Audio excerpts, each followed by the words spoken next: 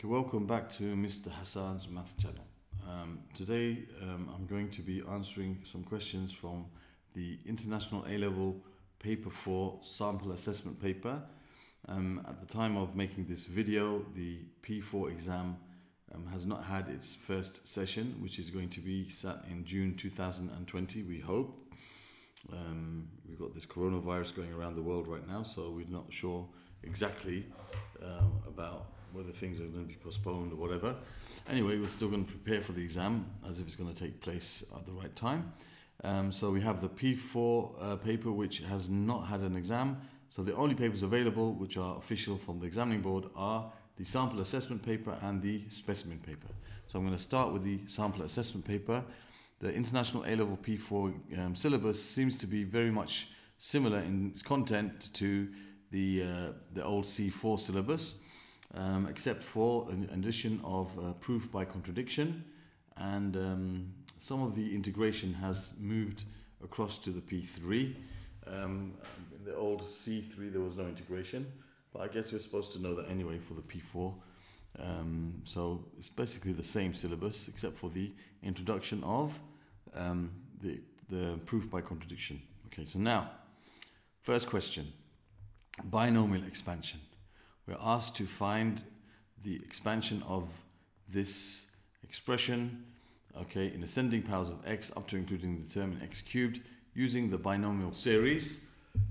And we're told something here which I'm going to explain later on. The modulus of x is less than 2/5. We don't actually need that in this question in terms of us using it to calculate anything. However, it's something that we do need to understand. Maybe they might ask questions about, they might ask you for which values of x is this expansion valid, and they might not tell you this. So that is part of the syllabus. I will explain that at the end after I've expanded this, just to make sure you understand that point. Now, to expand something like this, the first step is to write this as a numerator. We can't have this as a denominator. So what we have to do is we have to rewrite it using the fact that 1 over a to the power of n is the same as a to the power of minus n. That's like one of the laws of indices that we should know from basics. So this can be rewritten as 2 plus 5x to the power of -3. That's the first step.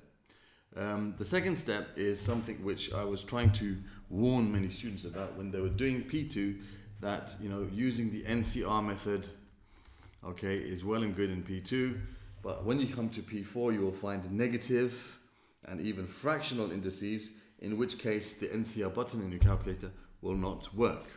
Okay, so what we have to know is how to deal with this using the binomial expansion brackets, which we learnt, well, it wasn't in the P2 book, but I taught it in P2, and it's in fact even in the P2 formula book that you get in your exam.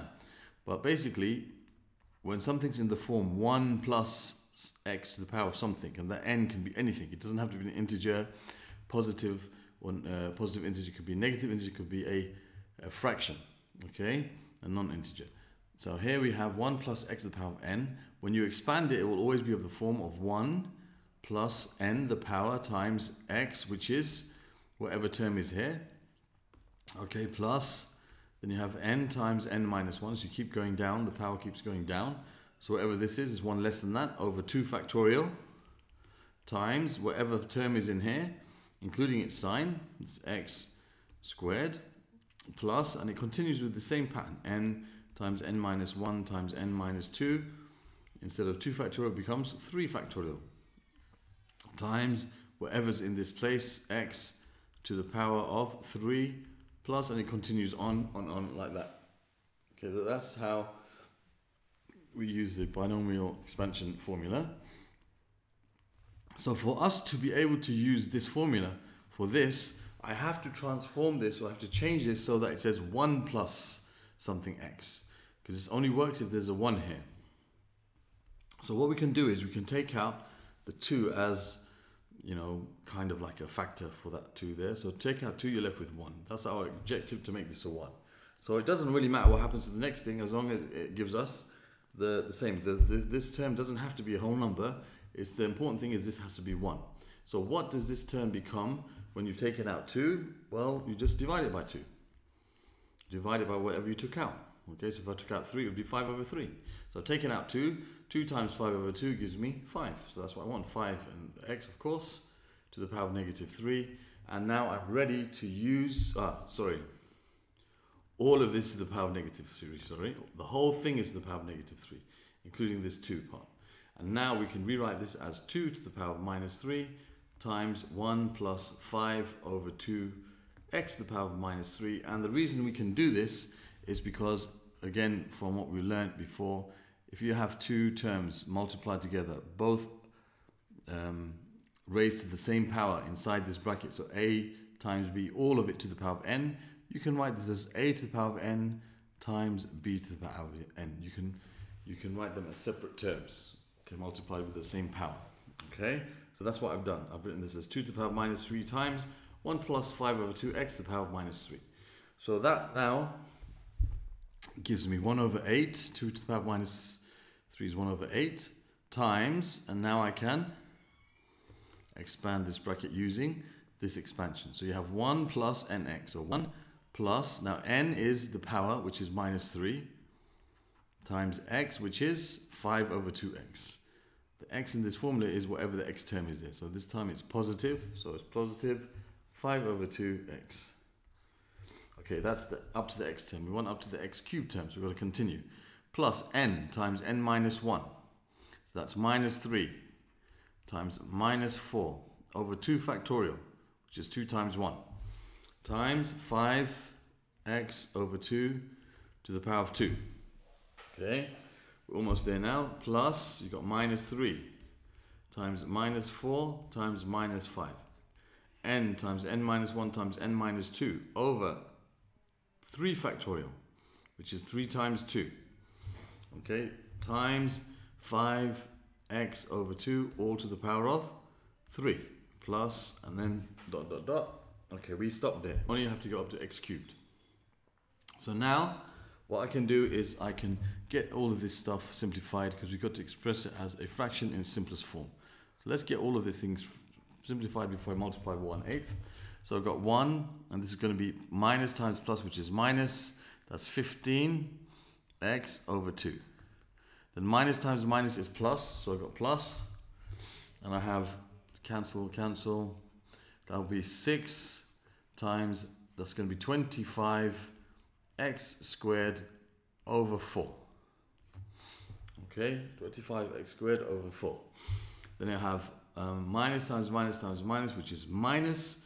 3 cancels with the 3, 2 with the 4 gives you 2 there. So you'll end up with a 10, and you'll have times, and this will be 5 cubed, which is 125, x cubed over 2 cubed, which is 8.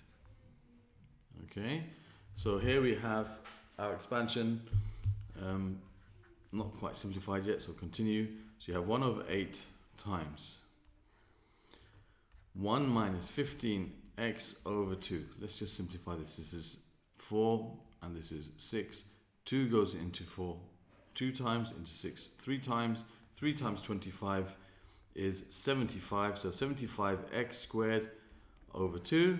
Then you're going to have minus 8 and the 10. 4 and 5. 2 goes into both of them. And then you end up with 5 times 125, which is 500 plus 125, which is 625 x cubed over 4.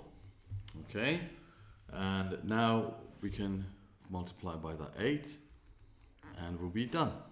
So if you multiply by that 1/8, you're left with 1 over 8 minus 15x over 16 plus 75x squared over 16 again, minus 625x cubed over 4/8, which are 32, plus dot, dot, dot. We don't need the rest. That is our answer to this question.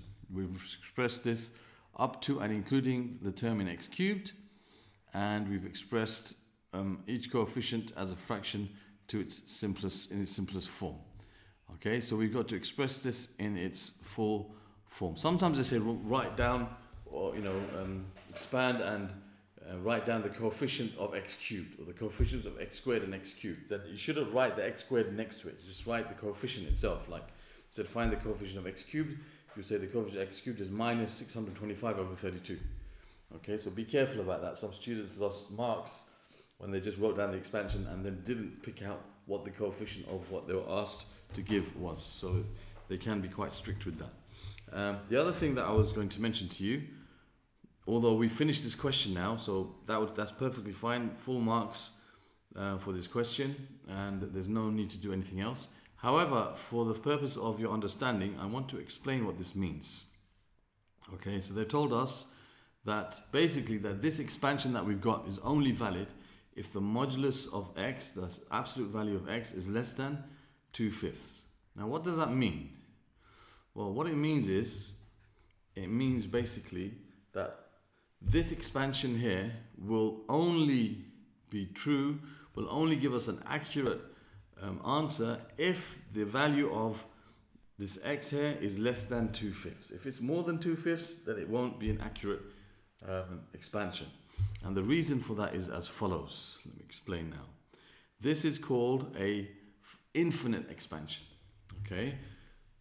Whenever you have a negative integer or a fraction, or any fraction, even positive, you will always get something which will never end when you try to expand in using the binomial expansion, because you have this n, then n minus 1, then n minus 1 times n minus 2, and it can continue. So for example, if n is positive 3, when you got to the next term would be n times n minus 1 times n minus 2 times n minus 3. Now n minus 3, if n is 3, would become 0. And so with the term after that, because you'll have 3 times 2 times 1 times 0 times minus 1, you'll have a 0 in all the other terms after that. So it will stop at the x cubed term. There will be no other term after it. But this doesn't stop, it continues on. If you continued on, you'll have minus 3 times, minus 4 times, minus 5 times, minus 6, and so on and so on and so on. Continue on and on. So it has to, basically this is called an infinite expansion. So when you write down its expansion, you can never write down, you know, all the terms of it, of course, because it's infinite. So you have to stop somewhere. So we stopped here at x cubed. So this is not going to be exactly the same as this. There's going to be something missing from it. But if the value that goes inside this bracket here, if the value that goes inside this bracket right here is less than 1, okay, then as you square it and you cube it and you raise it to the power of 4 and raise it to the power of 6 and 8 and 10, it's going to get so small that it's going to be insignificant. So therefore, if the value of this, whatever goes into this place, is less than 1, then the expansion will be fine, because anything more than that, for example, if x was 0.1, then this would be 0.1. Over here it will be 75 over 60 times 0.01. There will be 0.001.